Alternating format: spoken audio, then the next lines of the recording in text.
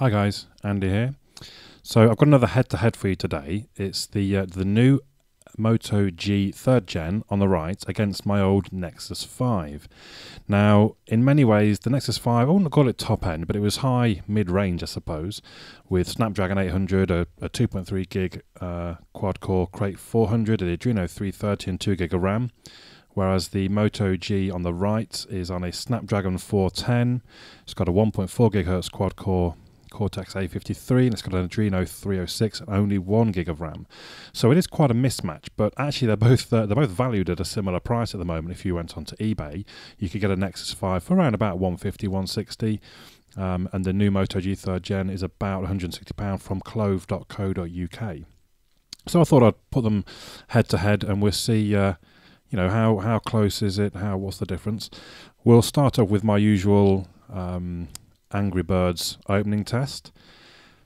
Now, you may have seen the Moto G versus the Xiaomi already. I see the Nexus 5 just ahead. Yeah, the Nexus 5 is in first. Fairly clear victory, but we're going to do it once more at least, because I normally do a best of 3.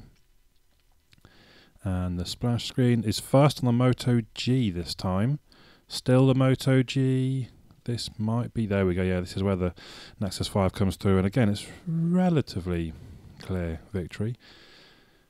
For some reason I can't get the back buttons up.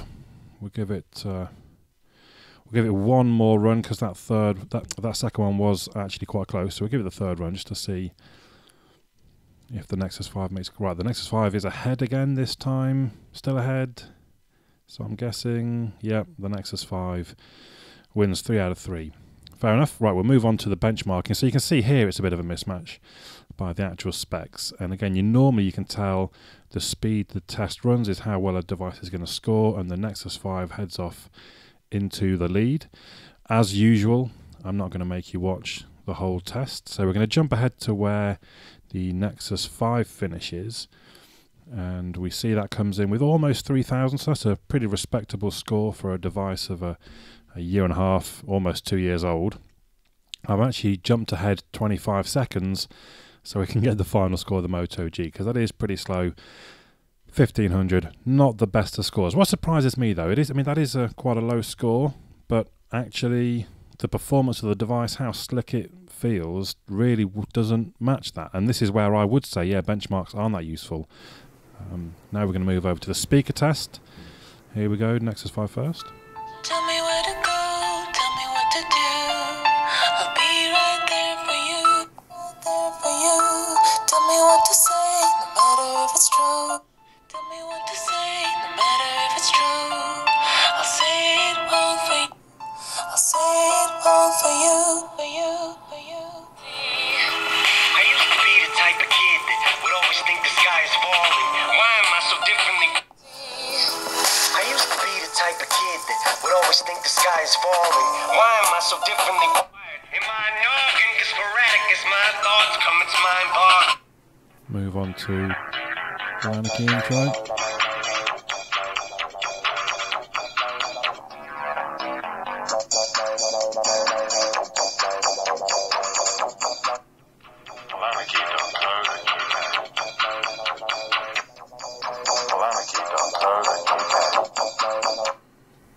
That was an interesting one. I think in that one you can actually tell the difference more than the music, perhaps, that the Moto G just has that better rounded, better volume, all around a better speaker. Now we've got spoken voice. Essentially gave organizations like GCHQ and the NSA a free rein. Essentially gave organizations like GCHQ and the NSA a free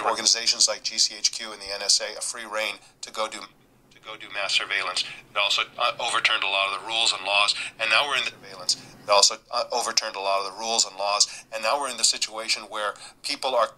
Don't know if this is noticeable on the video there, but the Moto G is louder.